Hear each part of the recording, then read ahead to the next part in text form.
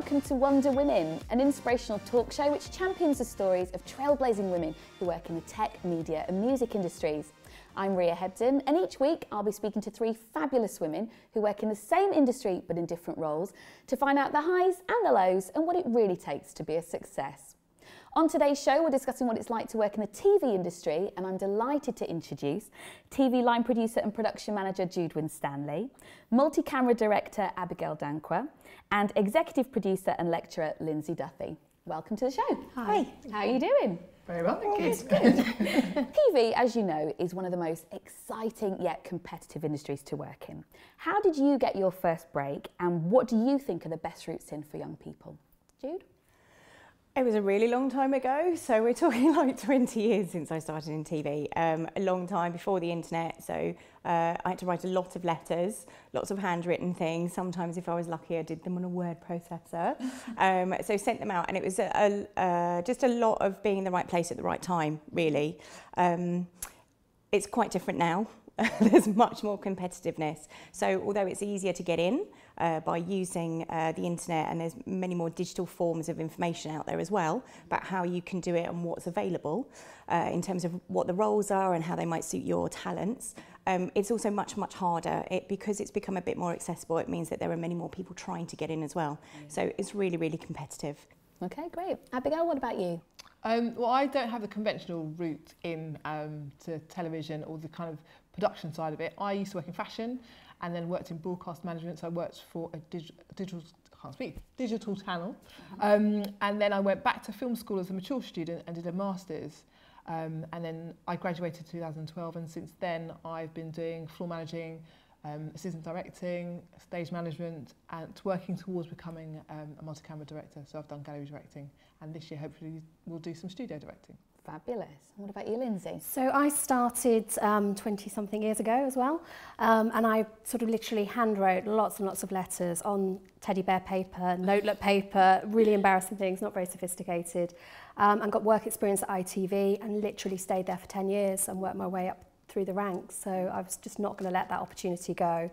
I think today, it's all about tenacity. I think it was then as well, but it's sort of having that work ethic and not giving up at all. And you know, just if you get one rejection, doesn't matter, go again, keep trying, because it will eventually work out. It's timing sometimes. So some really interesting points there, and interesting in the way that you've all entered in different ways and different avenues. Okay, cool. Now, we've been out and about to speak to various youth charities to find out what they're interested to know about working in the industry. Here's what they had to say. In the senior levels of the industry, positions tend to be held by the Oxbridge white male. Do you see this changing or not? If so, how? So that was Francesca from the Media Trust. Jude, would you like to answer that question? Sure. So I think the industry is recognising the point that she's making, and there is definitely investment in schemes at a more senior level, certainly to provide more diversity and be more inclusive. So there are schemes that are being delivered between the BBC Academy and Creative Skillset in particular, for assistant commissioner, for series producer. And I know that some of the indies as well have their own series producer training as well, because they want to retain and be more inclusive about their workforce as well. So I think those things are there, they're being put in place finally, because how long have we been talking about this issue? Very little has changed when you look at the statistics. It's something we've talked about for years and years, decades. And it's slowly, it's working there, but it feels like it's still a bit slow. So it feels like even though we've got these schemes, there needs to be more commitment, perhaps from the more senior levels, perhaps at broadcasters, within the channels, that is actually actively taking the people that are doing this training and actively want to be part of that level of management, to actually invest in them and actually bring them on board. So I think perhaps there needs to be more commitment maybe to outcomes. I think also it's about having, as you say, to have the outcome, but make sure there's a pipeline. It's all very well and good having the initial scheme to get people to be interested in the industry or know that those kind of roles are available to them. That's fantastic. But you've got to then give them somewhere to go, because there's no point training them and there's nowhere to go. There's no commitment. That's it, essentially. That's what comes down to. And I think we all have a duty as well to be mentors to new people coming through, and particularly mid-career. professionals that are in that sort of limbo, trying to get into the boardroom or trying to be a controller. We need to be really, helping and making sure that's happening. And also particularly for women as well, because there still seems to be a bit of a barrier between that with the demands of what the industry is, trying to balance a work life and a home life as well. And actually, we're missing a huge range of talent in women at particular age There's groups. the creative skill set report, which showed at the age of 35, there's something like 7,000 women will leave the industry as opposed to 500 men. And it's a key point. It's when you have a family. So some of those more senior schemes that I was thinking about are designed to help bring women returners back to work, so that we retain that talent that the industry has invested in some time previously, and that hopefully we would be able to support them in those roles at a more senior level. Fantastic. Really, really valuable. Okay, let's play another VT. The media industry has often been criticised for being ageist towards women. Do you worry about the longevity of your career? So that was Afia from the Media Trust. Abigail, would you like to answer that one? Ooh, oh God, I think that's the thing with women and age is such a delicate issue. I kind of think that you just need to get on with it and not worry about what everybody else thinks. And I think it depends, because some people know from the outset what they want to do. So some people know, or some women know particularly, know that they want to be mothers, they want to do it young, and that's their path, which is great. And some people know that they don't want to do that route because their life, they want to see it in a different direction, take it in a different direction. So they're all about the career. I think you just have to know yourself, because the world is it's so easy for the world to tell us what we should look like, what we should think, what we should do. And it's too easy to fall into those traps of what the society thinks you should do. If you decide that you want to, go to university, do a degree, do a master's, work your way up the career ladder, fine, good, go for it. If you decide you want to come out of college, have a baby, be with your kids for 10 years or however long you feel comfortable with them before you return to work, do it. I think you've just got to do whatever you want to do. Do you think, though, it's different for on-screen and off-screen? Because we're talking about ageism, particularly for women. Yeah, There's been some really big cases. Absolutely, yeah. I think you see the men, not newsreaders, male newsreaders, they're sort of white hair looking distinguished and authoritative. And you don't necessarily see the same look on a female. You don't see anybody over 45 so female. Do we think that? I don't know if that will change. I think what we have to do as audience members is request this of the broadcasters, because they're not going to do anything unless we decide to tell them that we're okay with it. Because they all think that we think everyone has to be this kind of young, nubile, pretty person, which I'm sure that's great for some things, but there are other things we want that authority from people who've had a bit more life experience. You want wisdom from people. You want to, and also you want to see someone that's a role model for you at your age. Don't you? Yeah, exactly. I don't really want to be told by like a 21-year-old what I should be doing in my career, quite frankly, because I think I probably know better than you. Yeah, exactly. So I just think it's a case of be true to who you are and what you want. And we all do fall for what the rest of the world says, but you've just got to keep going. And it's the same thing with the diversity thing. I always think that if you see a broadcaster doing something right, let them know, tell them. And if you see a broadcaster doing something wrong, let them know, tell them. And if enough of us women of a certain age or whatever you want to say, request that of our broadcasters, then hopefully you would think that they would start changing. But it's not going to change if we just let them do whatever it is they're doing. Yeah. Well, yeah, because you need presenters to reflect the diversity of the viewers. Exactly. Okay, cool. Yeah. All right, well, let's go to another VT. What are you most excited about for the future of women in the media? So that was Hannah from the Media Trust. Lyndsay, would you like to answer that one? Yeah, sure. I think, we're in an age where we have a female Prime Minister. We've got more females we're seeing coming through as experts on TV shows. BBC have obviously been running their female expert schemes as well. So I think there's a good time for women to sort of change and to be seen and to make sure their voices are heard a lot more.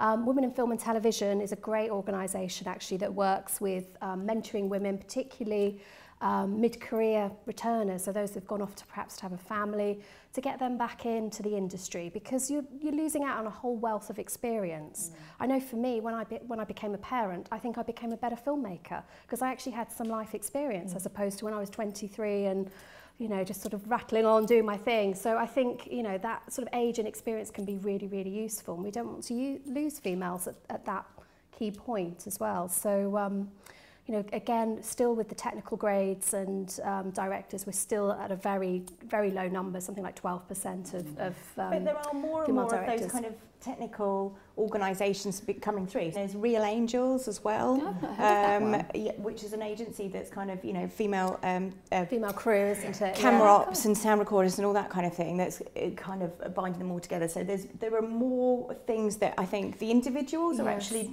making organisations themselves to support each other, which is something that is really relatively new, actually. Yeah, there's another good one, Raising Films, which is looking at childcare for those in the industry, and CTBF is supporting that, and I think maybe the BFI as well. That's fantastic. So yeah, so there's some really good energy, I think, and people aren't just sitting back and going, oh well, it's a bit too difficult, we're not going to do it, we'll find something else. So I think that's really positive. Thank you. That was some fantastic feedback. I feel overwhelmed by that.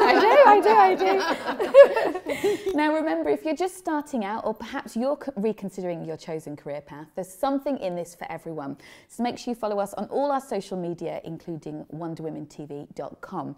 While you're there, make sure you check out our friends Slenky, because they offer really cool work experience opportunities in many of the industries that we're talking about today.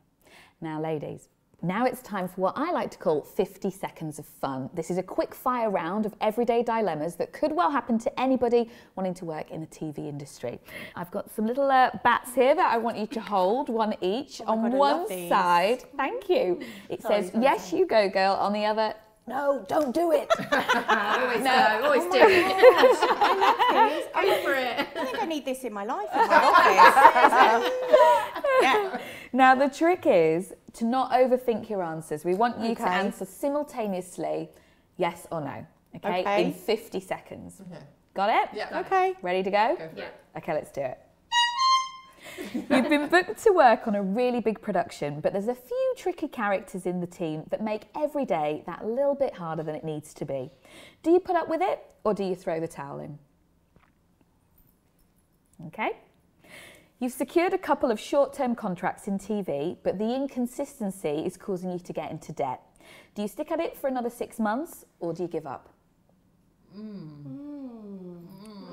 Yeah, I like that. I'm going to do this. Okay. Would you travel 200 miles for production work experience on a popular TV format for free? No, hello. For free? For free. Okay. Should you keep chasing your dream in telly despite pressure from your parents to get a real 9-to-5 job? Ooh. Can we answer? Yeah. Ah, nice.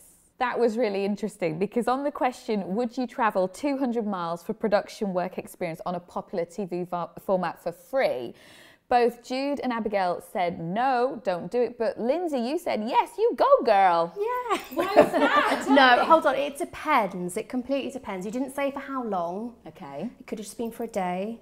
It could have been, you know, lots of different coulda, wouldas and shouldas and so forth. I mean, you shouldn't be working for free for lengths and lengths of time. And I would hope that, particularly if it's a popular, well-funded thing, but even so, you should. I know, but I just think sometimes you've got to take an opportunity, and you know, it's sort of, it just sort of depends. You know, it just depends. Sometimes if you put yourself out there, things happen. If it's true, and if it's genuine work shadowing, there is a case to be able to say, yeah, absolutely. If it was offered to you, don't know what it could lead to, those kinds of things. But I think if someone's actually getting value out of you being there, then you need to be careful about all that stuff. But that's different anyway. And it's 200 miles. 200 miles. That's expensive. That's not a bus ride to Streatham. Do you know what I mean? That's quite a journey you're going to be paying out. And what if you're trying and you're locking, you know? But if you close doors, I completely get that. But I think if you can't, if they aren't willing enough to just pay you or travel there, if they're a big, it sounded like they were a big production company. I think the very least they could do is to pay your travel, because I think that makes it a very closed shop. So if I can't afford to go there, I lose out. No, it's a definite barrier. And if you think about it, you know, it's London, it's Manchester really are the two main hubs, particularly for television. So it is difficult because you used to have more regional centres. You know, I worked in Norwich, for example. There's nothing there anymore. That was a massive ITV centre at one point. It's much harder. So it is much harder. I mean, that was it's a difficult. I need more details. No, I think you've got to be. I think the message is you need to be careful. I know you should never be taking on. And you certainly shouldn't be getting yourself into debt and taking on too many things. But sometimes if there is a barrier, it's like, well, find a way over it, find a way around it. It depends what the barrier is. And actually, I think that's part of what makes you great when you work in TV. It's just generally, because how many times do we turn something round from literally nothing very, very quickly? It's a really dynamic industry, so something changes all the time. So actually, one of the best skills that you can have as a person that's working within television and actual programme making is having those quick solutions and being able to find a different way round to still get to the same end point. And that starts with looking for work. Yeah, exactly. I think for me, the reason I said go for it was sitting on a sofa at home, nothing's going to happen. This is You've got true. to get yourself You've got to go out. You do, out. absolutely. And look at us here, all the trouble we've now got ourselves into. But you've got to get out there, and you never know who you're going to meet and the connections that you make. So, but absolutely, if you're going to do it, have a plan about what you're getting out of it. Yeah, so secure something out of it. So it might be that you might get a credit out of it, or you might get a mentor out of it, something that is useful for you. If you're not going to get paid, you have to get something. Even a follow-up meeting with a talent manager or something. You've got to get something. Yeah. Fantastic feedback. Okay. See, I was right. We'll agree to disagree. Okay, it feels like a good time to ask what your final thoughts are for people considering a career in television. Jude? I think there's loads of resources out there that tell you what it's like to work in this industry. And I think it's your responsibility, if you want a career in this industry, to find out all the things that you need to know. So things like, it's not a 9 to 5, it isn't 52 weeks a year, the majority of it's going to be freelance, and that has its own added responsibilities to it. So actually, it's very different from working in any other industry, and you really need to know what this industry is about before you decide to try and get into it. Perhaps you end up pursuing a career that's not really right for you, that doesn't really match your skills. You need to be really, really sure this is where you want to be, because actually, kind of when you get sucked in, you kind of can't really get out again. But the great thing about it is no 2 days are the same. You get to meet amazing people, like lovely ladies here today. You get amazingly privileged experiences as well as part of your job, and it's an incredible industry to work in. Really good. Abigail?